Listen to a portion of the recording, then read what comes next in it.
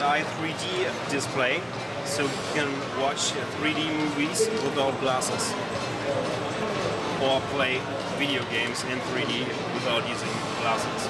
And yeah, this is because of the camera.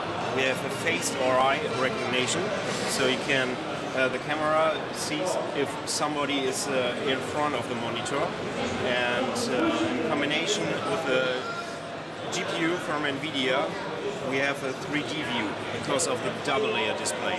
When you move out of the camera, the 3D effect will change to 2D again. So we need to start first the face recognition program.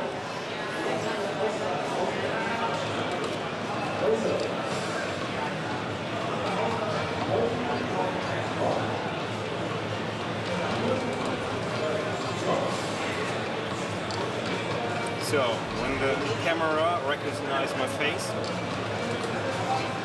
my eyes, right now, got me, so when I move around, yeah, see it, and when I start the player,